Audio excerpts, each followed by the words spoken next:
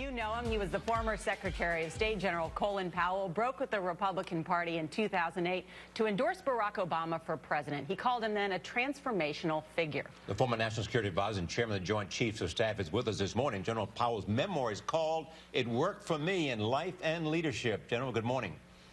Good morning, Charlie. Good morning, Nora. Will you endorse President Obama this race? Well, you know, I voted for him in 2008, and I plan to stick with him in 2012, and I'll be voting for he and for Vice President Joe Biden next month. That's an endorsement of President Obama for re-election. Yes, and let me say why. When he took over, the country was in very, very difficult straits. We were in one of the worst recessions we had seen in recent times, close to a depression. The fiscal system was collapsing. Wall Street was in chaos.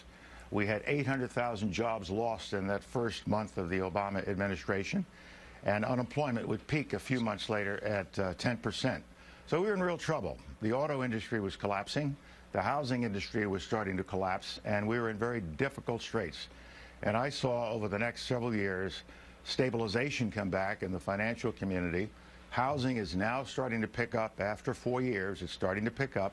Consumer confidence is rising. And so I think generally we've come out of the dive and we're starting to gain altitude. It doesn't mean we are problem solved. There are lots of problems still out there.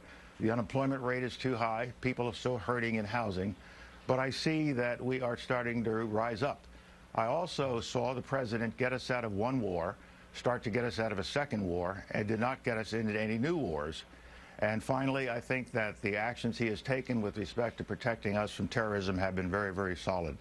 And so I think we ought to keep on the track that we are on.